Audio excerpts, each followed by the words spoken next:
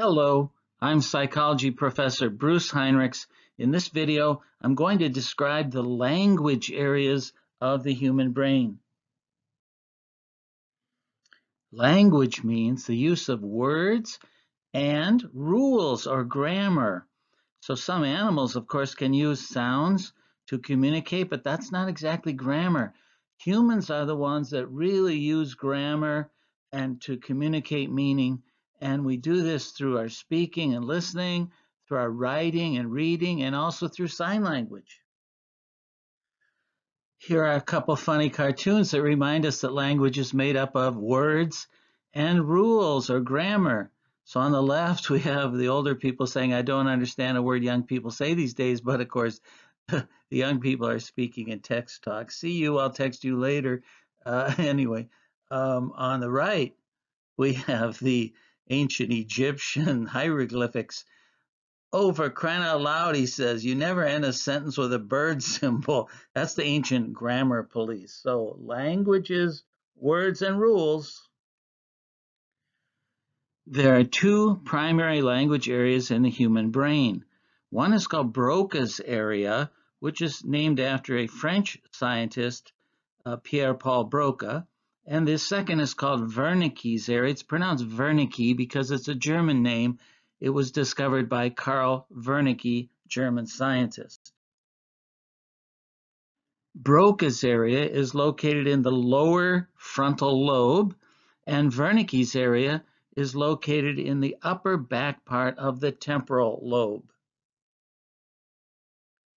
Here we see the location of Broca's area in the frontal lobe and Wernicke's area in the upper back part of the temporal lobe. Both of these areas are usually on the left side. About 95% of people have them in the left hemisphere, but a few people have them in the right hemisphere, as is shown in Wernicke's area, that sometimes it's on the right side. Broca's area and Wernicke's area communicate with each other, but not on the surface of the cortex, but rather underneath within the cerebrum. There's a bundle of fibers that connect these two areas called the arcuate fasciculus. And here we see an illustration of Broca's area, Wernicke's area, and the purple strip indicates the arcuate fasciculus, which is located underneath the cerebral cortex. Both of these language areas are rather complicated. However, the simplest way to think of them is that Broca's area in the front of the brain is more involved in producing language, and in fact, it is close to the motor cortex, the part of the brain that helps us control our movement of our muscles, like when we speak. Wernicke's area is located near the auditory cortex and also not too far from the visual cortex of the brain. So we'd like to think of Wernicke's area more as a reception area, an area of the brain that is more for understanding speech, whereas Broca's area is more for the production of speech.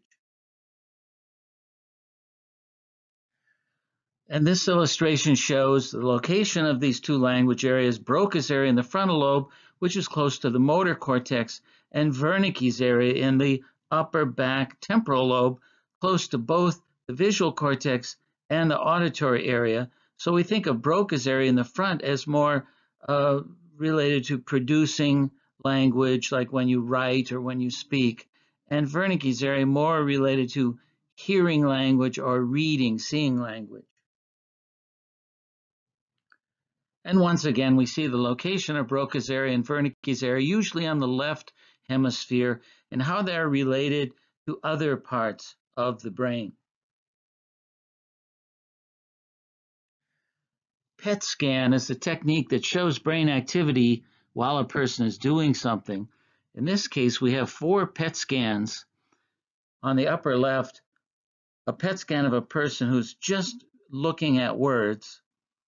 And then the upper right, a person who's listening to words. So you see the activity in the temporal lobe, the auditory processing area, as compared to the first picture, which shows activity in the visual area. And then the lower left, we have a person speaking words. So there's activity in the motor cortex. And then the lower right, a person who's generating verbs, they're thinking of verbs, and we see a lot of activity in Broca's area.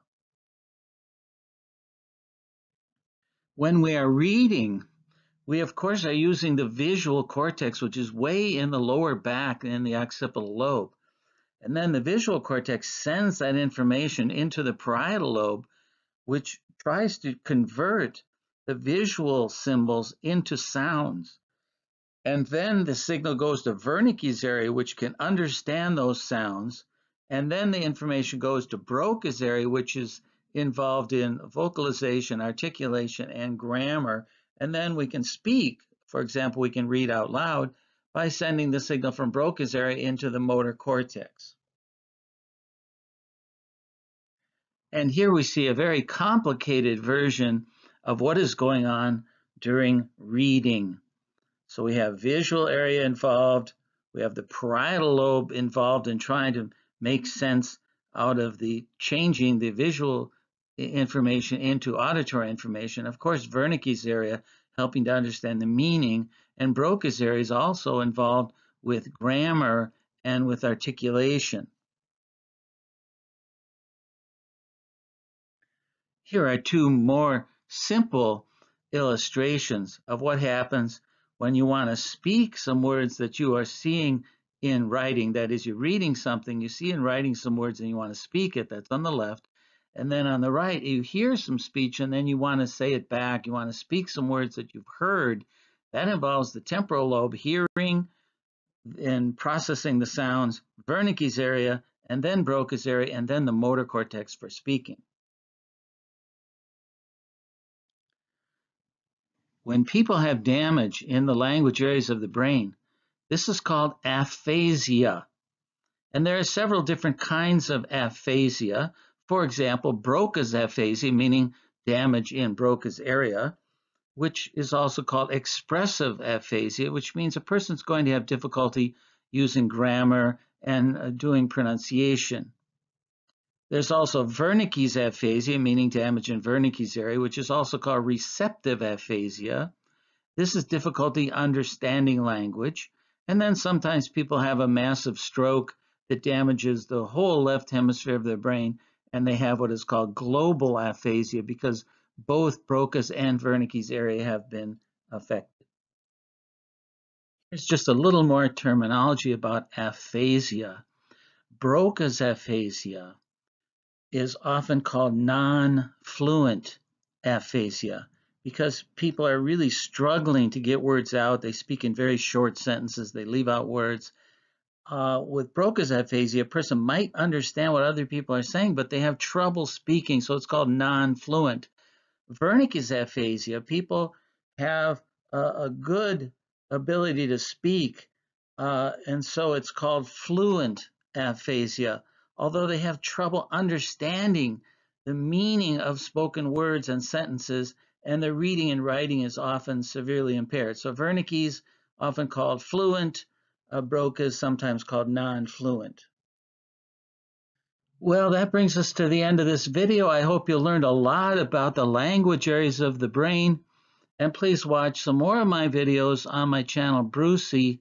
I have lots of good videos about psychology. See you later. Bye.